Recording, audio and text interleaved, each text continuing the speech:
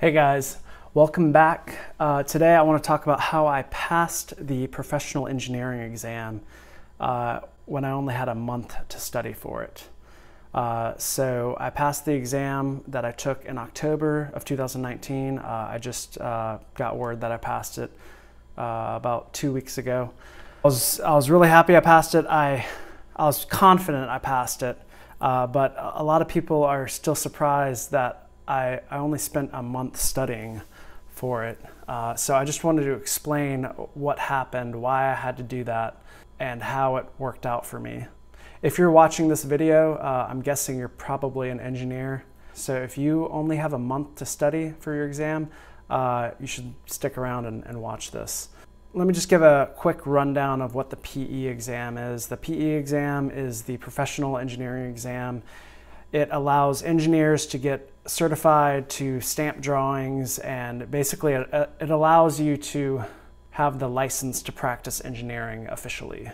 It's a big name recognition thing, and you also get a pretty good pay raise along with it once you get your PE license. I'm just going to explain exactly how this happened, how I did it. I wouldn't recommend this if you have the time. Just spend 4 to 6 months studying for the exam.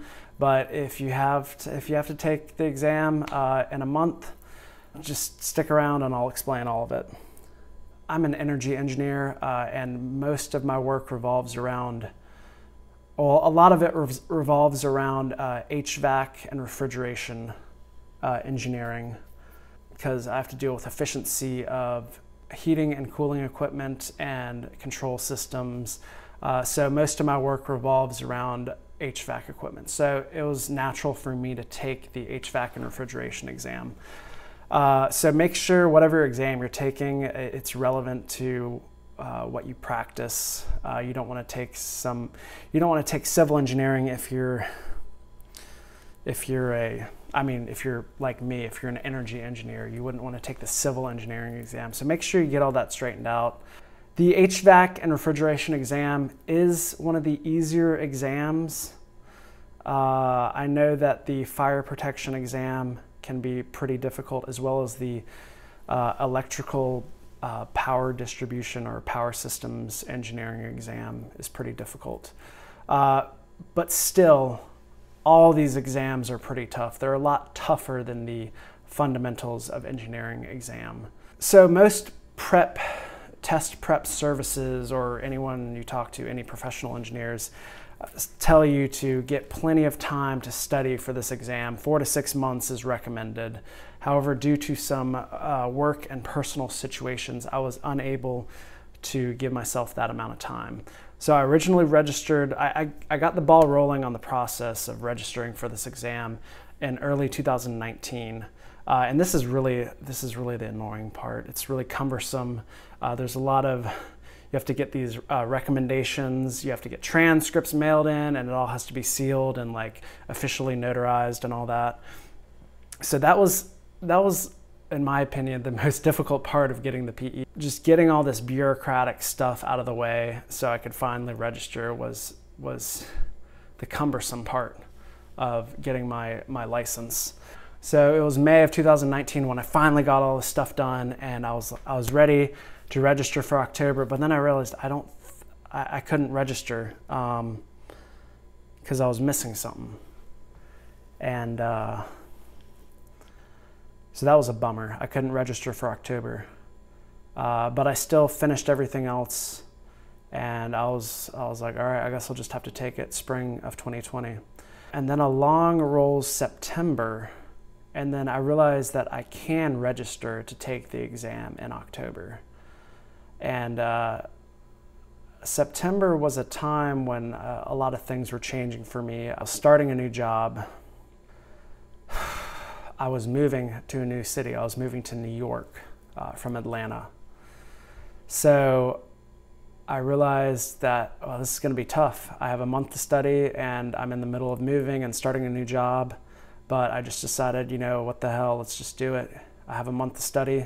If I don't pass, I can just pay a little bit more money to retake it again later in spring. So I just said, you know, let's go for it.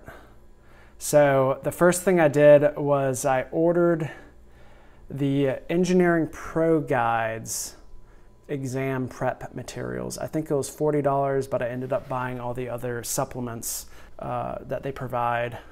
So it ended up being $100 maybe. By the way, this is just an endorsement. They didn't pay me any money for this. I really liked their study guides, so they worked for me. So I got all these materials and I started studying. I got them on September 11th of 2019. So I had about 6 weeks to study. And I started using these guides and working through practice problems and understanding everything about the exam. But I realized that most of the studying was, I wasn't really studying like I needed to be studying. So it didn't really count. Mostly just background. I realized that I needed to buy all these supplement books, just reference materials that I needed for the exam. So I ordered all these books. There's 4 books. Most of these are specific for the HVAC and refrigeration exam. Engineering Unit Conversions, the ASHRAE Handbook 2017, HVAC Equations, Data and Rules of Thumb, and then Mechanical Engineering Reference Manual. So I ordered these 4 books on Amazon, got them rush delivered to my apartment. They cost $500. I was not happy about that, but once I got all these books, then the real studying actually happened. I spent about 20 hours a week studying for the exam for the 3.5 weeks I had left. I skimmed through the books. I skimmed through the books as I was completing the practice problems. I annotated the books with sticky notes to indicate where certain charts were and certain reference materials and formulas were in the books. And I completed all the practice materials that I needed to in Engineering Pro Guides. And then I brought all these books to the exam. I brought my 3-ring binder with all my materials in it to the exam. Basically everything I was using to study. And, I was able to confidently pass the exam. And I was pretty confident before that as well. But yeah, I felt pretty good about it. And the great thing is because I ordered those books, 4 books, less than a month before the exam, I was able to return them all after the exam. So I got my $500 back. And then I got my results in mid-December and I passed. And so yeah, if you just have a month to pass the exam, consider doing this. It's actually pretty cheap because you can return the books. If you just have a month to study, you can just return them after the end of the month. So yeah, if you have any comments or grievances about how I dealt with the PE exam, please leave me a comment below. I'd love to hear what you think about that. Am I reckless for only giving myself a month to study? Let me know. I mean, it's a little reckless, but I think people can surprise themselves, and I think you can surprise yourself. If you have the drive, you can surprise yourself in a short amount of time.